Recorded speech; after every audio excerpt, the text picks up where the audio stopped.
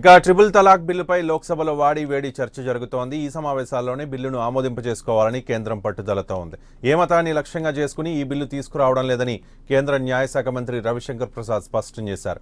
మానవత్వాన్ని ప్రోత్సహించేందుకే దీన్ని తీసుకొచ్చామన్నారు. అటు బీజేపీ ఎంపీలంతా బిల్లుకు సహకరించాలని విపక్షాలను కోరుతున్నారు. లోక్సభ చర్చను లైవ్లో చూద్దాం.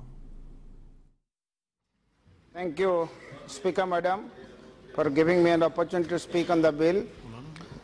Speaker Madam, I am the 8th speaker in this bill, and as you can see that most men have spoken for the rights of women than women. I would urge upon the Honorable Minister, I would like to remind you of a commitment which your government has made to the joint session of Parliament through a presidential address and to the nation, that you will bring in 33% reservation for the women. That was in 2014. Close to 5 years are getting over. If you would have fulfilled your commitment to bring in 33% reservation for the women, possibly going forward, more women would have for their rights than men.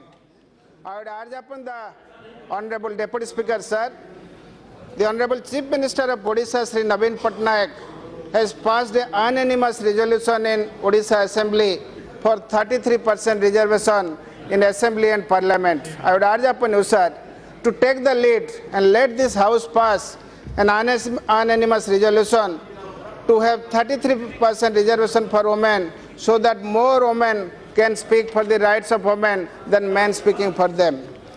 Having said that, this triple talaq bill is being brought in the House, brought in the Parliament, pursuant to a Supreme Court judgment, wherein the Supreme Court has requested Parliament to frame a law. I will just quote one line which is contained in 199 para of the Supreme Court judgment. Quote, "We would therefore implore the legislature to bestow its thoughtful consideration to this issue of paramount importance." The Supreme Court has said it is a paramount importance. Now let us see to what an extent this bill contains the thoughtful opinion of the legislature when several members have raised the issue to send it to a select committee, standing committee. Now sir, what is triple talaq?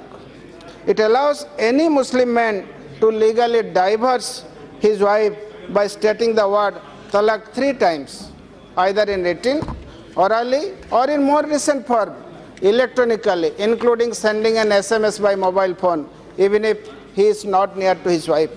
That makes triple talaq fine. Men need not have to give any reason for divorce. Triple talaq is a practice which is not mentioned in Quran or Sharia law. Several countries, more predominantly Muslim countries, have banned triple talaq. Hence there is a need, sir, to ban such a draconian practice. Now having said that, let me come to the law per se, the Muslim women protection of rights on marriage bill. Deputy Speaker, sir, I will not go into the details of the bill because a lot have been said by Honorable Minister and several other members. But I would like to have some of the critical observation, and I would urge upon the Honorable Minister to take a note of it and incorporate to the extent that is permissible. Number one, the bill is targeted at a particular religion and hence put a question mark on the very constitutionality of the bill. It's very, very important, sir.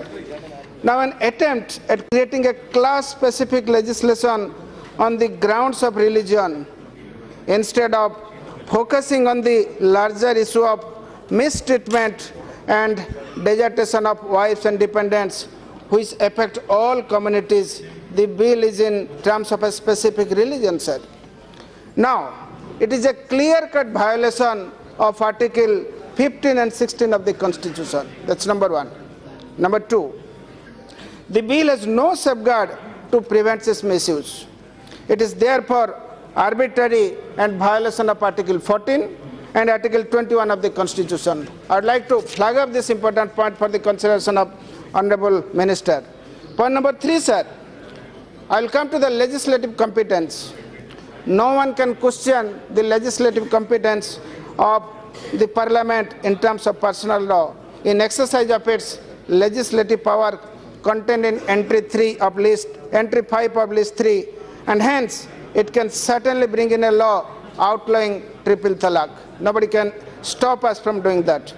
But since the majority of 3 judge benches had already set aside triple talaq, and after Article 141 of the Constitution, majority view is the law decided by Supreme Court.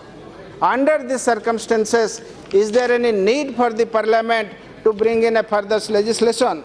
Is there a need to bring in which already have been dissolved? Supreme Court has clearly stated that triple talaq does not dissolve marriage.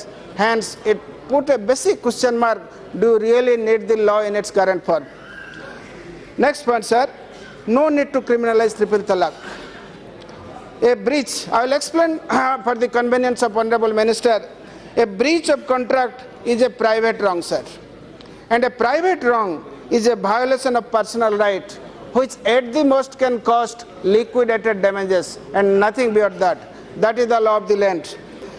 Criminal law is used as a matter of last resort, and it cannot be used for anything and everything.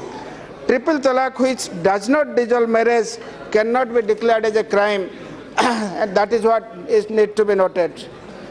Now, I would once again like to urge upon the Minister that if the bill is brought in its present form and implemented, it has full potential to backfire, sir. Let me explain how it is the potential to backfire. Since marriage is not dissolved by triple talaq, why should the wife, by filing a criminal case against the husband, give the opportunity of divorce for an extended period of 3 months? That's the basic issue. Next, for fear of prosecution, many Muslim men, instead of divorcing their wife, may simply abandon them, which is happening on many cases. And our criminal justice system is so prolonged, no useful purpose can really be served by enacting the law in its present form. Next, sir, since the law makes the husband liable to pay for maintenance, how can the husband pay for maintenance when he is spending time in the jail? So these are the basic issues which can really backfire in its implementation in the current form. Next point, sir, is a very, very important point. I would like to draw the attention of Honorable Minister. It is a legal point, and I have my own apprehension whether it can stand the test of law in this country. Now, triple talaq is a case of extreme anger. Now, sir, generally triple talaq is pronounced in case of extreme anger where the reason takes a backseat. Now, having said that, this mental state is called insanity in its legal form. And insanity is an exception from criminal liability.